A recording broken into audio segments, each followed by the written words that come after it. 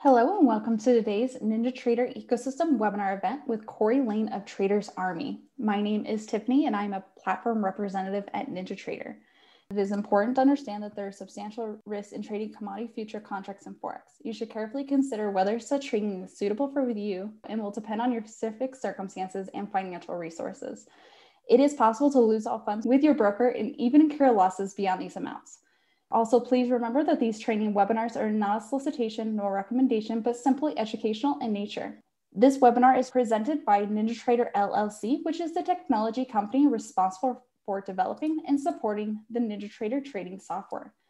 Brokerage-related questions should be directed to the NinjaTrader brokerage.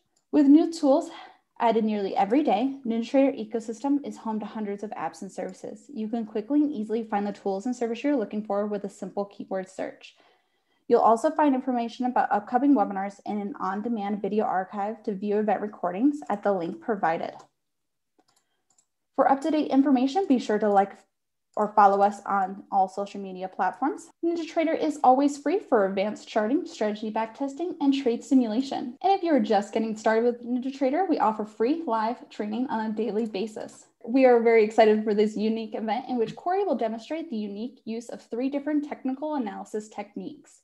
Thanks again for your attendance today. And without further ado, it is my pleasure to welcome to the NinjaTrader webinar room, Corey. Please take it away, Corey. Tiffany, thank you so much. I'll go ahead and share my screen here with the group. Great to see you guys here. Appreciate you guys hanging out with me for the next 30 minutes or so, 45 minutes. And I really appreciate NinjaTrader for inviting me out to do this today. I see a lot of familiar names in the participants panel today, a lot of folks that are actually from our TradersArmy community. So it's great to see you guys. And then also it's nice to get to meet some new folks as well. So a little bit about me. I don't have a ton of time with you guys. I wish I had all the time in the world with you guys, but I won't go too deep into me. You probably care less about me and more about what in the world am I going to talk about today. But I've been trading in the financial markets now for about the last, going on almost 16 years. Before that, I will let you know that I did not have a degree in finance. I did not even go to college for really anything. I played music professionally for about 15 years, which was an interesting transition from playing music and touring and making records, going into first as an options trader, then over time as a futures trader, and eventually over the last 15 years have really turned into an all asset, trader. It was an interesting transition, but what forced me into trading more than anything, because I didn't really even consider trading when I was younger, and I'm 46 years old now. But I didn't even know trading was a thing. But when my job was challenged as a musician, and my record label at the time shelved our entire project, it basically shelved my entire career, and it didn't allow me to continue to pursue any real career in music without somebody taking 50% or more of all the money that I made in music. And so that was extremely discouraging at almost 30 years old. And so making this shift into trading certainly wasn't an easy one because I knew nothing about it. But the thing that really I dug about it, and I think most of you guys do too, if you guys are trading more full-time or for part-time income, or you're trying to build your skill in this area, is that the freedom and the control that comes with being your own boss, if you will.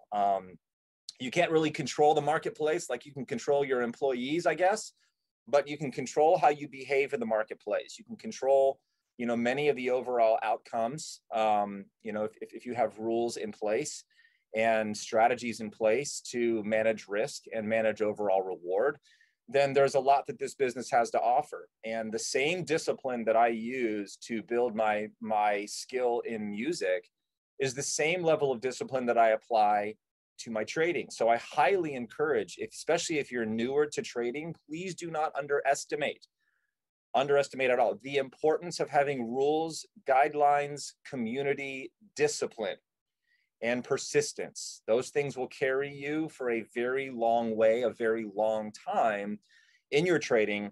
And those of you who've been doing this for quite some time certainly could probably agree that all of those things together are more likely to make you successful in this business which, you know, again, it's not an easy business overall, but it is one that if you put the work in and stay disciplined, worth it all day long.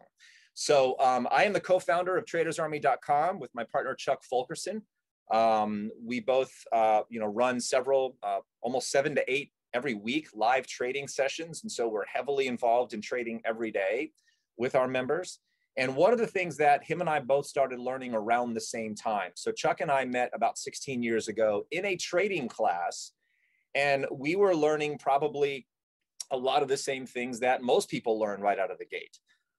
Again, I had started out knowing nothing. So that was kind of a benefit, I believe. And I started out learning some technical analysis around what's known as support and resistance. And support and resistance is very popular in a sense that there's tens of thousands of books and YouTube videos and webinars all around conventional technical analysis regarding support and resistance and indicators and oscillators. And I learned that, and I thought I learned that very well, and I did, and I was applying it. And the analytical personality came out into me, and I said, okay, I know that nothing works all the time, but there are so many flaws that I can see with this support and resistance thought, in a sense that I would make money for a little while, and then my break evens and losses would give it all back. And then I would make money, and then I would give it all back. And I'd make money, and I'd give it all back. And some of that was risk management, but much of that was due to the overall flaws that exist within the support and resistance, you know, technical analysis, you know, setups. And I want to discuss some of those flaws today, you know, to help you understand what I've found over the years in terms of flaws. And then over the years, I turned to just very strict, what's known as supply and demand analysis, which really made a lot of sense to me, because as you start to understand the law of economics and the law of supply and demand and how it applies to not just the food we eat and the cars that we buy and I mean, pretty much everything that we buy, coffee, water, tea, you name it, home prices. The same law of economics applies to stocks and futures and options and currency. And so what we were able to do is we were able to start really isolating and identifying areas of supply and demand where there was a strong origin of imbalance in the supply-demand equation. And I want to share with you what that looks like today as well. And I thought, oh my gosh, this is going to be really great. Supply and demand makes so much sense.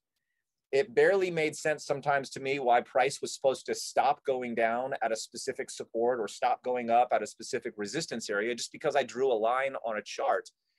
And the supply and demand law of economics really spoke to me, and it really resonated with me. And so I kind of abandoned for a little while the idea of using support and resistance, and then focused on supply and demand areas only. Lo and behold, there's flaws in that too. The school that I was learning from at that time did such a great job at poo-pooing on the idea that support and resistance doesn't work, you should never use it, it's all about supply and demand. And there were certain things that they exposed that made a lot of sense that actually did work really well, right? But I think the problem with most trading communities and most schools is they do this really good job at poo-pooing one thing and focus on their thing, and they don't realize or overlook or don't talk about the flaws that exist in supply and demand analysis, right? And so there's some good stuff that comes from supply and demand analysis. There's some good stuff that comes from support and resistance. We just have to understand what that good stuff is, but understand that there are flaws in both of these approaches, right? And if we can identify what those flaws are, then we can start to use the other form of analysis to compensate for these flaws, and vice versa. And so that's what basically Chuck and I have started to, over the last, probably 6-7 years, have really started to focus on incorporating support and resistance into our trading, and continuing to incorporate supply demand in our trading. And then something that very few people are talking about is understanding the idea that there are fair price value areas where price, like a magnet, tends to always go back to, right? And so Toby had a thing here. It says, I thought support and resistance was the same thing as supply and demand. And textbook definitions, as you'll see here in just a few minutes, they're not the same. And certainly support and resistance is going to be something that is built off the back of supply and demand. But the way that we trade them is going to be very, very different, Toby, right? And just so you guys know, I'm watching the chat box religiously. I'm very used to Zoom sessions. We do 7 or 8 of them every week in our community. But I am going to have only about 30 minutes to talk, and then we're going to go to a 15-minute Q&A. So if you have questions that might be a bigger answer, I may just kind of shelve those until the last 15 minutes, if that's okay with you guys, right? And so basically, as we kind of run into this, defining what support is really quick, and many of you might know some of this, but again, for those of you who don't, support is a price at which the price of any security has historically shown to stop going down and start going up. It's what I like to refer to as the floor in price. When price tends to come down, stop going down and rally higher again, and it continues to stop near the same price all the time, turn around and rally again, we can quantify that as an area of support or a floor in the marketplace for that particular stock. Well, if support is the floor, then resistance is the ceiling. And the ceiling is going to be a price at which the price of the security has historically shown to stop going up, turn and go back down. And if price continues to do that over and over and over again, then can you guys help me out here in the chat box? I like the interaction. If you've got a textbook definition, some of you guys have probably read a lot of books around support and resistance. If something continues to go up, let me get a little drawing tool here. If something continues to rally, stop going higher and then fall, rally again, up to the same price, stop going down and fall, this area of resistance here, or this ceiling, or this floor that keeps, that keeps supporting price, are those areas in every textbook on the planet? Do they tell you that those areas must be really strong or those areas must be really weak? What does the textbook define those areas of support and resistance as? Strong or weak? And if you don't know the answer, you could put, I don't know, I've never studied that before. Yeah, the textbooks say it's strong, right? But Marky says over time, strength will change, right? And so every textbook one says this is strong. But let's think about that for a second.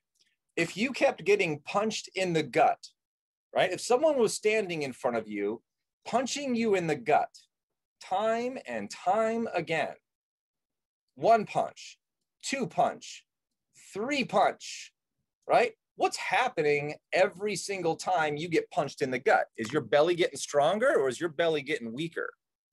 I promise you, your belly's getting weaker, right?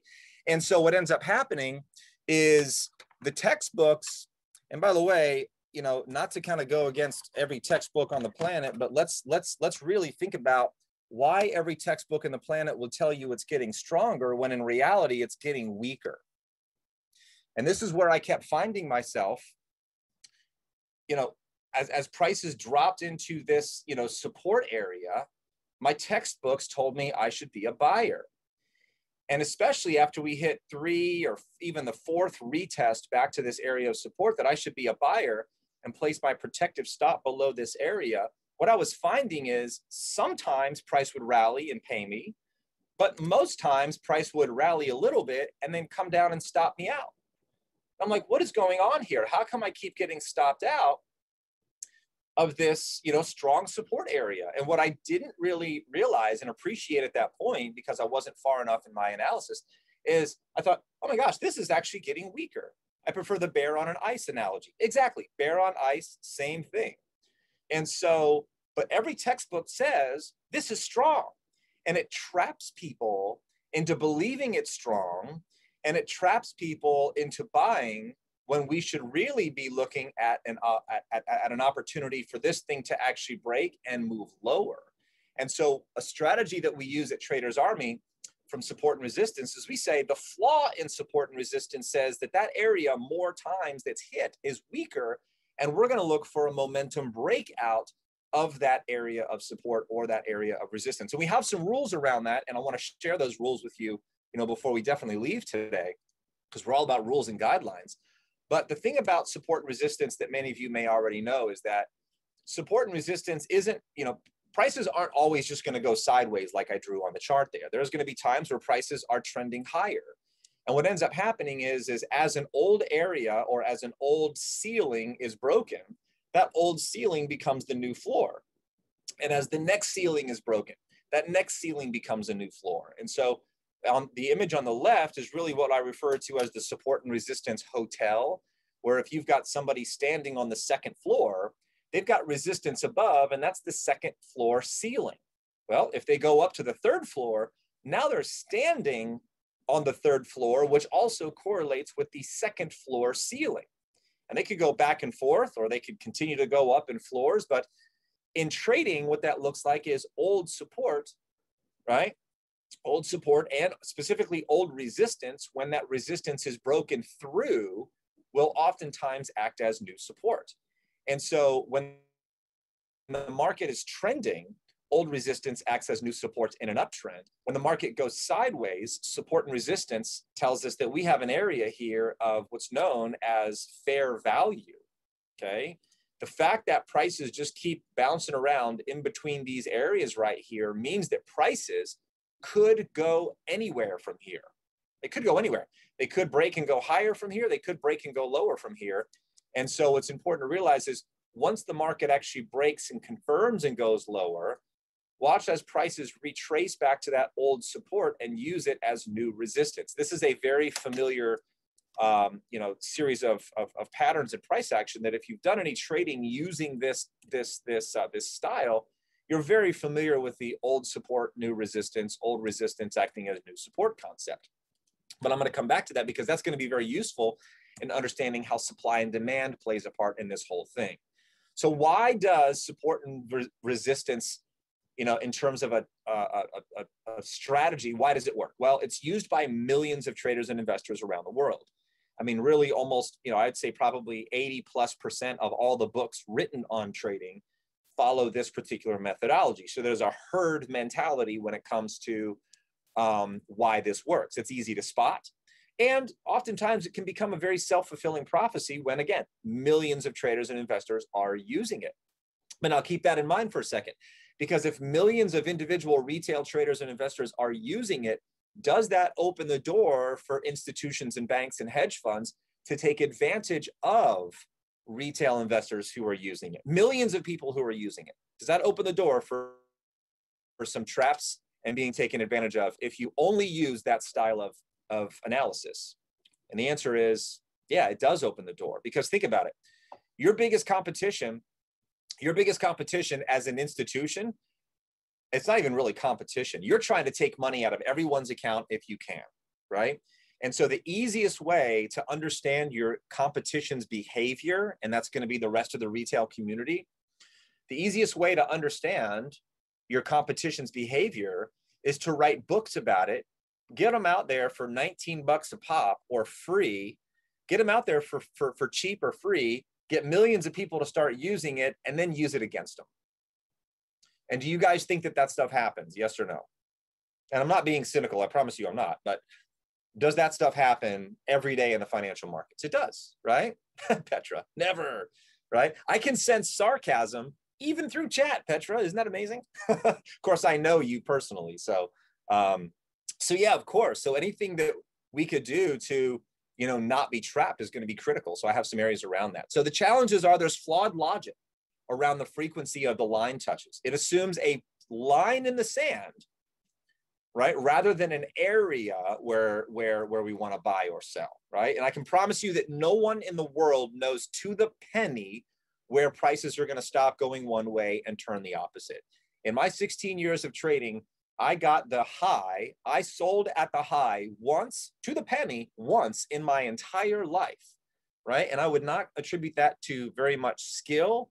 I mean, skill is being in the zone, in the area, but to the penny, that's just pure luck, y'all. And I'll take luck when it comes my way, but the skill is getting close to that turn in price. And many times, technical analysis in the form of support and resistance analysis would need to be accompanied by different indicators and oscillators, which are often, and not often, but will always lag the price action itself. And so it requires a lot of supporting tools, and it's not exactly going to be the most effective when you only use that one style. But let's talk about the difference between support and resistance and supply and demand for a second, right? Because I think it was Toby who said, I thought they were the same thing. Well, when we talk about what caused price to rally off of a floor, call it support, underlying it is an excess of demand. So they kind of go hand in hand. How we trade them is going to be different, as you'll see in a second, but they kind of go hand in hand in a sense that price can only rally higher if there is an excess of demand. It's not because there was a support line on the chart that we drew. Ooh, how do I fix the voice issue? Adley says, lost my voice. I lost your voice. Can everybody else hear me okay? Or is that just on Adley's end? You're coming in loud and clear. I'll reach out to her. Okay, awesome, thank you. Awesome. So what caused prices to rally off that floor is an excess of demand. So when we're looking for an area of demand on a price chart, it is going to be specifically representing the origin of a strong rally in price. The origin of a strong rally in price indicates that this is the first time price rallied in this way. And the first time something rallies is generally going to be the strongest rally in price. And when we have an origin that we can identify clearly on a price chart, what causes that strong rally in price is an unfilled remaining buy order or a stack of unfilled buy orders, really a large stack of buy orders that created a bullish trading opportunity when those unfilled orders are triggered in the future. And so what we're looking at in terms of a supply or demand scenario is we're looking for what we refer to as latent institutional inventory. In simple terms, those are the orders that couldn't be filled. If you have a stack of buyers that come in, 10,000 contracts they want to buy total, and there's only 1,000 contracts for sale at that price, you're going to have 1,000 contracts fill in futures or in options. You're going to have 10,000 shares of stock that somebody wants to buy, but only 1,000 shares at that price that somebody wants to sell. And you're going to have a 9,000 share order imbalance. And that imbalance in that supply demand equation is what causes price to move. So if an excess of buy orders creates that demand area, then an excess of sell orders are going to create that supply area. And when we look for supply, we are going to be looking for the origin of a very strong drop in price.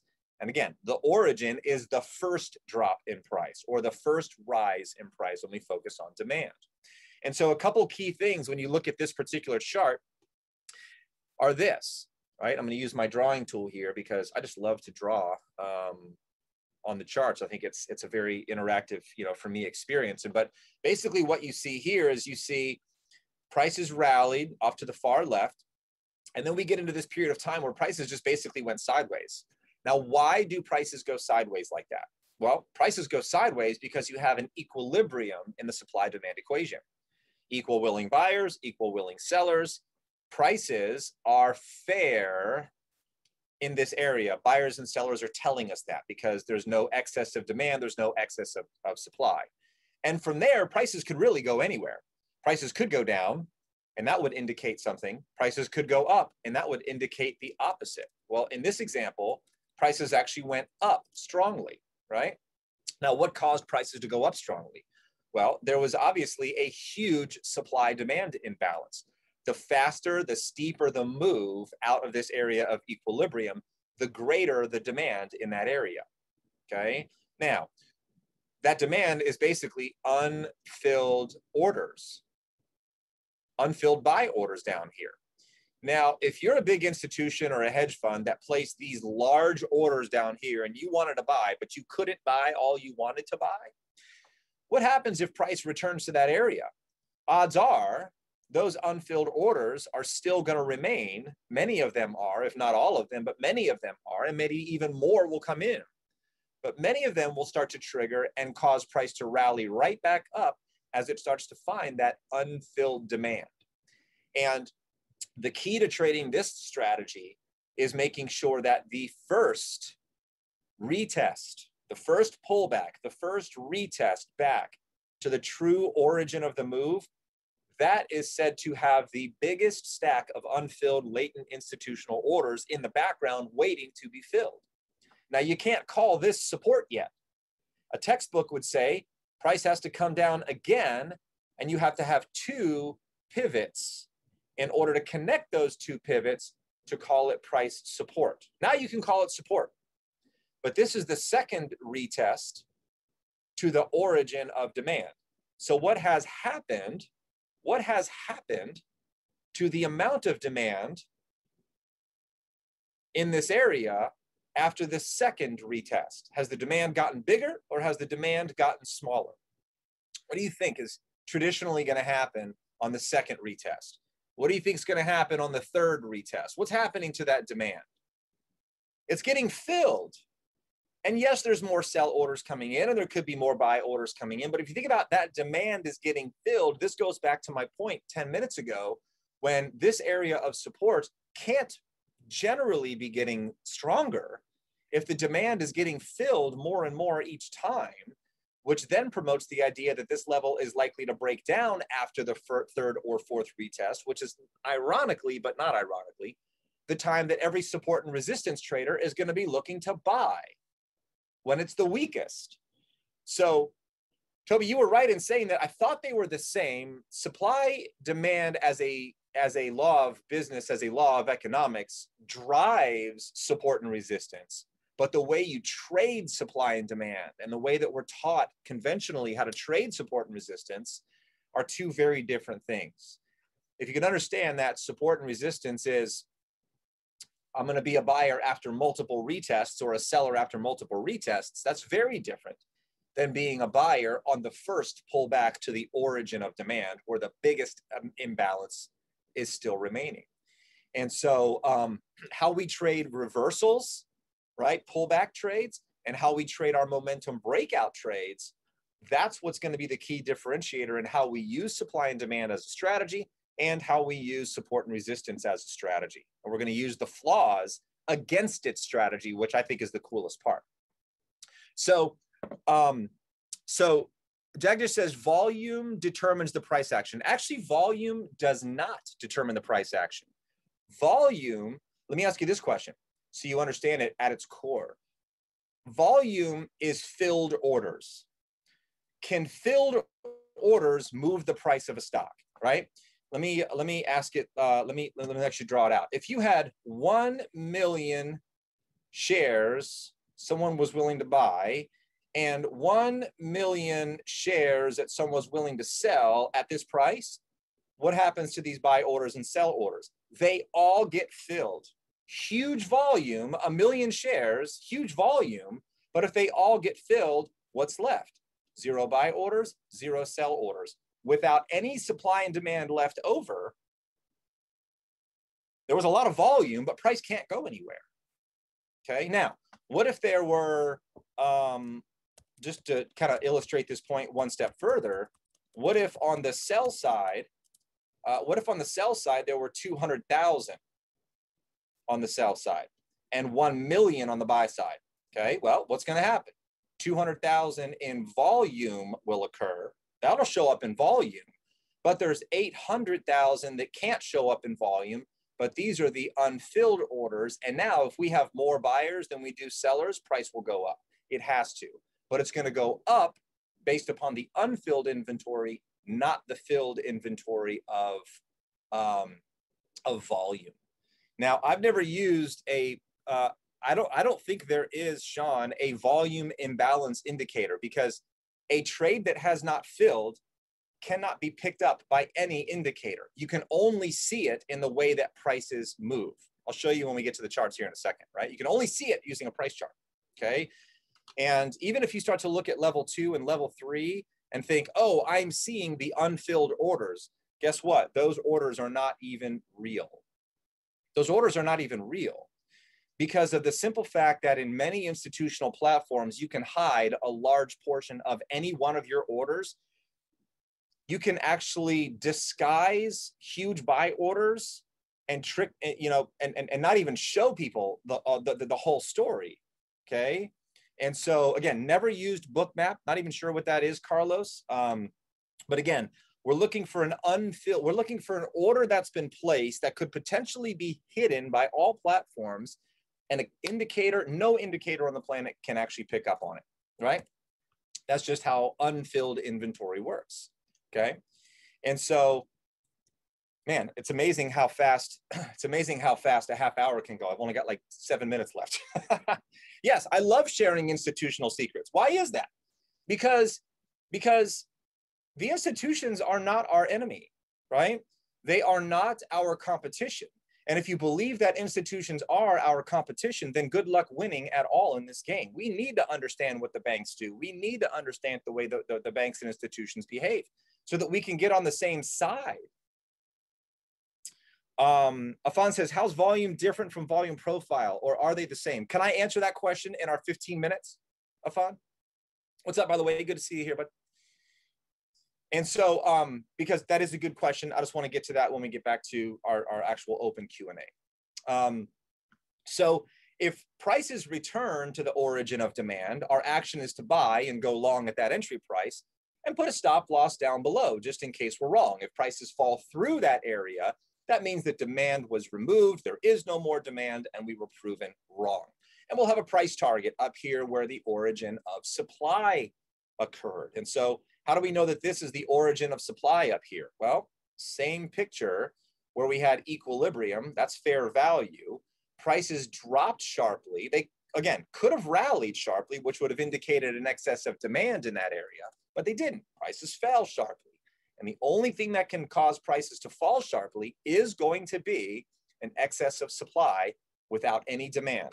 So how do we trade that? Well, from a reversal standpoint, if prices return to that area, we're going to enable a short entry looking to profit from a price move down. But if we're wrong and prices go above that whole area, we'll get stopped out, risking the difference between entry and our stop loss, barring no big gaps or anything like that above our stop loss.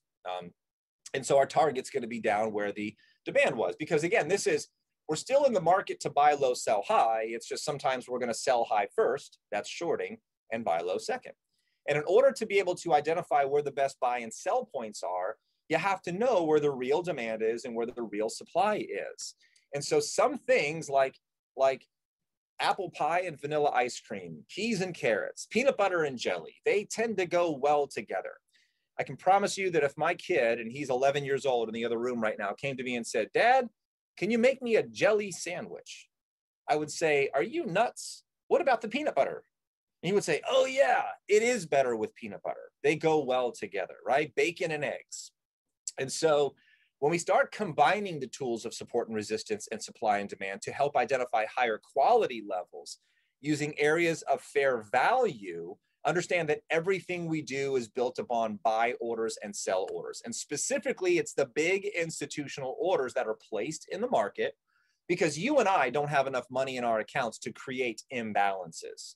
We don't have that. And unless it's a really thinly traded penny stock, we don't really have the account size to create an imbalance. If we put an order in to buy 10,000 shares of Apple, it's going to get filled, right? But if we could afford to put in an order to buy 10,000 S&P 500 futures contracts, that might not get filled all at once, but that would require an enormous amount of margin on your part. And most people simply don't have that kind of money to create movement in these large markets. And so we're talking about the big institutions creating these large institutional imbalances, buy orders and sell orders. And when it comes to trading reversals, reversal trades exist where there is an imbalance of orders at an area where the numbers of buyers and sellers cause price in the short term to change direction. And so we're looking for a pullback buy opportunity, but the highest quality opportunity is going to exist the first time price returns to the true origin of the move. The first time prices return to the origin of supply is the highest probability sell area. And so identifying those entry points requires us to be able to identify in the context of a big picture trend. So if the trend of the market, big picture, is up, we're looking for opportunities to be a buyer short term in a downtrend. And so here's an example of Qualcomm If you trade within the Traders Army community, this is one of the trades that we picked in one of our trading rooms. We were looking for price to drop. It broke down below all of this support. And by the way, there are several great examples of everything we just talked about in this one chart. Meaning we had price support, actually I'm gonna get a different color here because you can't see blue against that background. Let's use yellow, right? So price support, price support, price support. Fourth time it came down, it just based around in this area, did nothing, which meant fair value. And because this area of support was identified as a weak area of support, this was an opportunity to take a breakdown momentum short. Now, I didn't personally take the short on that. I didn't look at Qualcomm's chart until it had already broken down, right? Now, by the time I looked at it inside the community, prices were all the way down here. And I said, if prices continue to drop, here was the last big rally. This last big rally and this gap up right here occurred. And the only thing that could actually create that kind of move and that kind of gap is going to be a strong imbalance in demand and supply. And so if and when prices return to this area, right, specifically 125.66, that was our long entry point with a stop below. And our target was this opposing area where prices broke down because there was really nothing stopping price strongly from going back up to this area. Now, we did have a little resistance and a little bit of a pullback here, but eventually it came right up to where that supply was. And notice, because this was the origin of supply, this drop occurred. This is brand new, fresh supply that caused that breakdown. This was actually a short opportunity in two different, however you want to say this, right? The origin of supply, this is the first retest. You could also say, well, this is old support acting as new resistance. And those two go hand in hand. But it does represent the highest quality turning point, highest probability turning point, because it's the first time that price has been back to this area, giving us an opportunity to sell where we know that there were some unfilled sell orders in that 143.38 area. Another, longer term trade in John Deere. John Deere had a big rally that broke above all of this resistance where my cursor is. You should be able to see my cursor here, okay? Prices then pulled back pretty quickly to then respond sharply with a nice big move away. And there's a lot of opportunities to trade in this, but this was the first real pullback to new demand. And really the next opportunity was maybe a breakout right here. And what you'll notice is right in here, let me get my drawing tool out again, is here was resistance, resistance, resistance, breakout. And so you say, okay, well, here's some great demand. There's a lot of fair value there. Yeah, I would agree with you. Prices return to that area. It's time to be a buyer. Well, look, if I draw two lines straight across, notice price didn't actually get down to my buy point. So there was no trade there because it simply didn't come to the price that I needed it to justify trading. So just because you spot an area on the price chart that looks great doesn't mean you're actually going to get filled, but a large majority of the time prices will return and give you a nice opportunity to enter and lower your overall risk relative to, just entering at a lower overall price. The better price entry you get, the lower you can really kind of calculate your overall risk, right? Unless you front run the trade, Nancy, that's right. But front running increases your risk and reduces your reward, right? So then you start to challenge your risk to reward relationship, right? So, again, rules, discipline, sticking to it. I'm okay missing out on a trade if I didn't get the price I wanted to, right? And that's where my discipline and my persistence comes in. Here were some big declines, some very sharp declines into areas of demand. This was the COVID collapse, right? 35% drop in the S&P futures, or the SPY as an ETF, 35% drop all the way down to this fair value demand gave us opportunity to buy when most people were panic selling after a 35% drop and an economy shutting down. But this was an incredible opportunity to buy from folks who are panic selling in an area where there is proven demand in the past. And the best part about this for me, and I think you'll see it pretty quickly, is some people say, well, aren't you trying to catch a falling knife right here by buying on the way down? And I say, well, you could look at it that way, but here's the thing. What's the worst thing that happens? Prices drop, you enter here, and a protective stop below the zone stops you out quickly, right? If that's really the harm that you experience, then this is one of the, lower overall from an entry exit standpoint, right? A little bit lower risk because you're buying near where your stop loss is, okay? If you wait for prices to turn and start going back up, all you're really doing is you're widening the distance between your entry price and your stop, which is increasing your overall risk relative to where your stop and your entry is. And when you increase your overall risk, by nature, you will reduce your reward potential. And then it sometimes doesn't even justify even making the trade, right? And so the idea that we want to be optimistic and we want to be a buyer when everybody else is panicking and be a seller when everybody else is optimistic goes back to the old Warren Buffett, right? The old Warren Buffett statement. This is how banks make money, and this is how they produce their personal overall lower risk, higher reward environment. So we want to copy what it is that they do. Now, how do we do this with breakouts? Well, with breakouts, we're looking for opportunities where an exhaustion of an opposing zone, so that's resistance getting hit multiple times, support getting hit multiple times, that exhausts that line in the sand that's been holding so far, but now having an exhaustion of those opposing zones can lead to an explosive move in price. And so a breakout trade is going to exist in our world when you get multiple retests back to the same area 1, 2, 3, 4 times, and then boom, you get a sharp breakout because there's really no holding it back, right? That bear on ice. If you keep jumping up and down on a piece of plywood that's stretched across the table with nothing supporting it underneath, you jump up and down on that, it's only going to take 2 or 3 jumps, 1, 2, 3 jumps, maybe a 4th jump, and then it's going to snap in half and you're going to fall right through. And so what we're using is the flaw in support and resistance. And what we've been taught about support and resistance is that the more times this support gets hit, the stronger it must be. Well, the more that this resistance gets hit, the stronger it must be. Well, that's simply just not true. So what we're doing is we're looking for 3 to 4 retests. 1, 2, 3 to 4 retests with a little bit of basing or equilibrium in front of it. And then we're looking to go long on a breakout higher or short on a breakdown lower. And how I do have some examples on what this looks like, I want to show you exactly how the supply and demand equation really works when you're looking in the background here, right? So buy orders and sell orders unbalanced at turns and price. So what we see here is, let me get a different color because now we're on a different screen, right?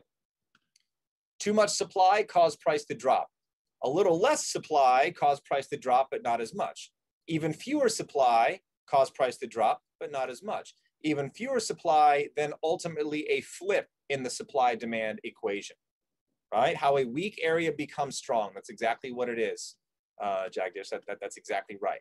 And so if you turn that chart upside down, you'd be looking at basically a support area breaking down. And so as we go forward, what's happening, you can see this visually. Sell orders on the left, buy orders on the right. Each time price hits those sell orders, it reduces the amount of sell orders. And over time, 3 to 4 tests back to that area, it does promote a strong breakout opportunity or strong breakdown opportunity in the context of prices hitting that support, hitting that support, hitting that support, and then finally breaking down lower. So when we get the break, right, we're not waiting for a reversal back to that area. When we get the break, we're looking to jump on board that momentum, right? So here's a break higher in Peloton. Confirmed breakout area to go long. You can actually see very quickly how price not only rallied out for a pretty quick, profit potential, but also retraced, came all the way back. This long lower wick came back to the origin of the break and actually gave you an opportunity to go long on the reversal of that supply and demand equation flip. Just for your own humor on your side, I'm very used to having my camera on and I'm very animated, and I just realized that I've been using my hands a lot. and you guys can't see me. So it's actually pretty funny. I wish you could see what I look like over here, just using my hands and animating a lot. But come in the community, you'll see me use my hands a lot. But anyhow, here again, here's an area in Dollar General, one of our trades from our trading rooms over at TradersArmy. Here's a support area that we identified. And I'll draw circles around it. Support area, hit once, hit twice, hit 3 times. You can see it's still bouncing. So we know there's still, you know, support there. And understand that we're not anticipating the break. We wait for the basing to occur. This basing tells us we finally have equilibrium. Then we wait for the break, and immediately a stop limit short entry triggers us into the short as we ride that down to our target, which is where the last rally originated from. Prices reversed back up to the origin of supply, which gave you another opportunity to sell short. And so there's 2 styles of trades in this one chart, y'all. 2 styles. There's a breakdown momentum trade, and there's a reversal trade off of that fresh supply, okay? Yeah, Kelly, you're used to seeing me here, but in order to preserve bandwidth, they turn the cameras off and all that fun stuff. Plus, you never know what your background's going to look like, so they probably just want to keep it safe, and I'm totally cool with that, right? And so 2 opportunities on one chart over a specific, you know, over a different length of time. Again, same thing here is using Forex. This is the Aussie US dollar. So this was a support, basing right at support to quantify where our stop is going to go, just above that little bit of equilibrium, followed by a very sharp decline, okay? Again, another one, this is in the Euro futures, okay? So this is futures contract on the Euro. Support. Now you might be thinking, well, here's the breakdown. Now this would not actually be a qualified breakdown according to our rules. Well, why not, Corey? I thought you said a breakdown of this old support is going to give us a short entry. I did, but remember what I said I needed to see? I need to see some equilibrium. I need to see basing, some sideways, very small area of basing, sideways equilibrium, right at the level, because my stop's going to go above that basing. If prices drop and then reverse, I need my stop to be in place, and I need to keep my risk nice and tight. Notice where the basing occurs on this. The basing occurs way up here. And so the basing occurring way up here means that I've got to put my stop way up here, objectively put it up here. And so a short entry here with a target down at this demand only gives us a 1-to-1 reward to risk. And my plan does not allow me to enter trades on a 1-to-1 reward to risk, right? And so while it does have the setup, it's disqualified for the short due to lack of basing at or before the level. So it's just a no trade scenario. And so the cardinal rules for our breakout trading is we need a 3-touch minimum, 1, 2, 3 touch, basing immediately at or before the level. And then we need room to roam. And so the last thing here is, what do you mean by fair value areas, Corey? Well, what I want to point out is you take a big picture look at, this is the US Swiss, okay? We can see a lot of support in this area that was eventually broken, that then acted as new resistance, which then again was broken again, but an area of fair price value. I want you to understand fair value for a second. There's an area on any price chart where a lot of trading occurs over a large period of time, right? Now, why does a lot of trading occur in this area? Because that's where buyers feel like they're getting a fair price, and sellers also believe like they're getting a fair price. And so when you talk about fair value, think about that. Nobody can make money unless their orders get filled. No one can make money. And so the market is always in search of fair value so that buyers and sellers could get their orders filled, exchanges can make money, and traders and investors are given an opportunity to make a transaction occur. Because that's really the only reason that markets even exist. Markets exist to facilitate trade. And if the markets are not in areas of fair value all that often, then not a lot of trades are going to happen. And so the key thing that I have found here, that we have found, is that when prices are trading above fair value, they have a natural gravitational tendency to decline back to where the fair value is. If they've been back to that area enough times, prices are highly probable going to break right through it. But then when prices break right through it for that momentum short, right, we look for the probability that now prices are below fair value, and now prices will have a natural gravitational attraction to that fair value by trading back up to that fair value area. The first time prices get back to that fair value area, prices are likely to decline, but second or third time, prices are likely to then break back above. And then you'll see this time and time again, where there's a lot of trading going on at a specific price. And you can use this kind of like the idea of a Bollinger Band strategy that uses a reversion to the mean or reversion to average prices, except this is not based upon an indicator. This is based upon where real trading has occurred in the past, suggesting a lot of volume and a lot of fair value in that area. Okay. And so anytime trading is happening above fair value, look for it to reverse back down for an opportunity to actually go long on the first retest back to fair value, or look to go short on a multiple retest back to fair value. You'll see anytime prices are under this fair value area, we're looking for price to revert back to that fair value area. And all the while, we're using support and resistance and supply and demand as a way to identify where those high probability, high quality entry and exit points are going to be, so that we can understand really what it means to get into a lower overall risk. And the lower your risk, the natural tendency is your rewards are likely to be higher as long as you manage your risk reward accordingly. Okay.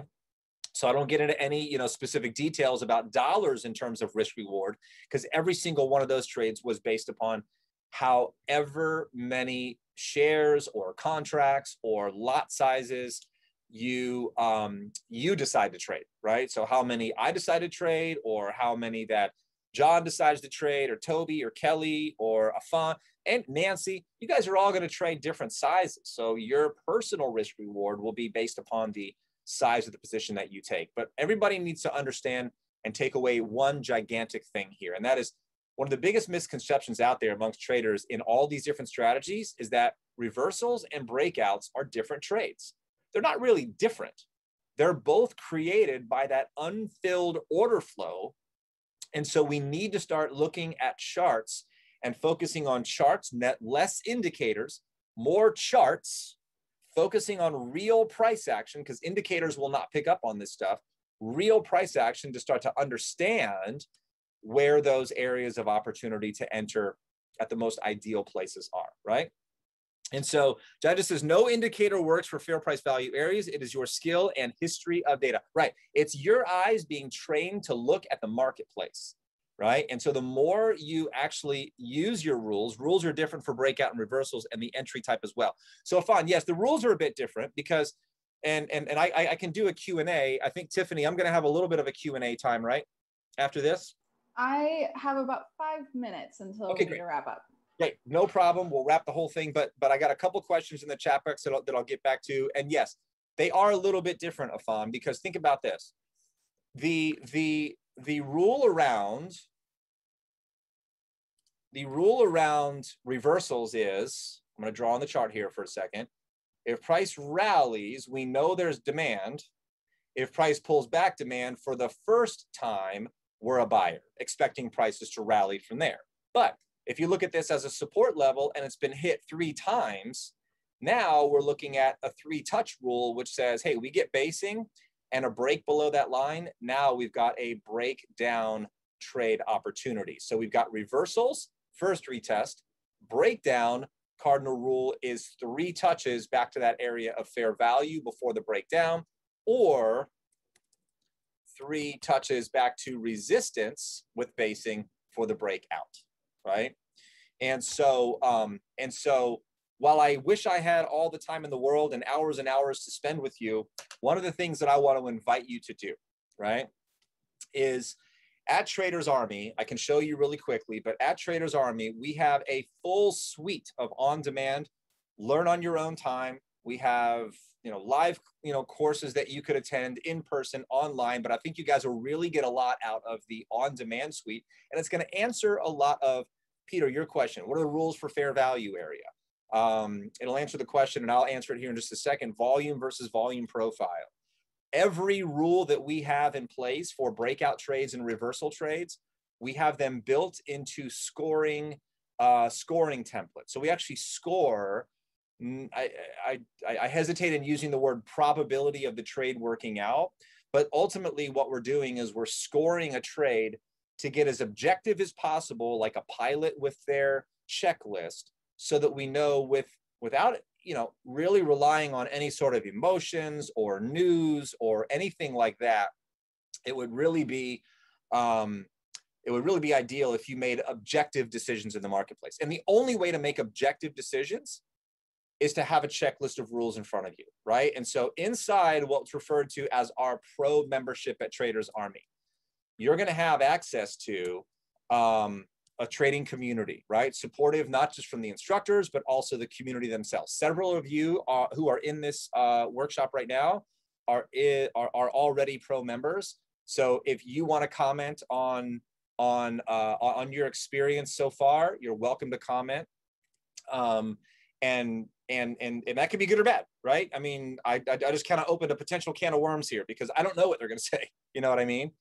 7 to 8 live trading and analysis sessions with myself or Chuck or Herman Casas, which is one of our futures instructors, or Justin Krebs, which is one of our futures and Forex instructors. 50 plus hours of on-demand training, which goes deep into analysis of fair value, breakouts, reversals, options foundations, wealth essentials for long-term investing, open office hours with myself and Chuck, once a month, and then downloadable trade plans with rules and guidelines, and a whole series on options if that's what you're looking at focusing on. And then a member-driven chat room that we're starting to utilize a lot more, okay? And so normally it's $149 a month. That's what people are paying. We like to keep it as low as we can. We don't like high overhead. We do everything in an online environment. Especially for all of our members. We do everything in an online environment, so we keep our membership dues low. But for your first month, we like to offer, some sort of incentive, right? Everybody comes in with some sort of a discount, because if it's not for you, we don't think you should have to spend a whole lot to really track it, right? To really check it out. So for attending this particular webinar, we have created the user promo code NINJA20. So NINJA20 means you get your first month for 20 bucks, right? Whole month. And you can consume as much of the content as you can. And then if you say, hey, listen, I don't want to be a part of this. This was great, but I only want to spend 20 bucks. Great. Just let us know, cancel. We'll ask you, a few questions on your exit and say, hey, what can we do better? But we're not going to give you any beef about it if you don't want to be about it. But if you do decide to stay a member, and I'm confident that many of you will, then it'll automatically roll into a $149 per month membership, and that'll leave you with access to TradersArmy.com resources. And so you can find TradersArmy.com under services and memberships. You can find everything about those memberships there. Again, if you have any questions about any of this, or you just want to kind of say, hey, I have questions about your membership, I will leave you with my contact information. This is my email address. It comes directly to me. This is our text line. We have text support. And so that will come to myself, Chuck, one of our support specialists. And so you're welcome to reach out anytime. We are more than happy to answer any questions you have. And then for those of you who are looking to learn more about futures, we actually have a futures class coming up in Houston. That is also 20% discounted right now. You can find more information about that on the site as well. And I thought that was appropriate to talk about because here we are, NinjaTrader, all about futures trading. So thank you so much for having me, Tiffany. Thank you so much for everybody joining me.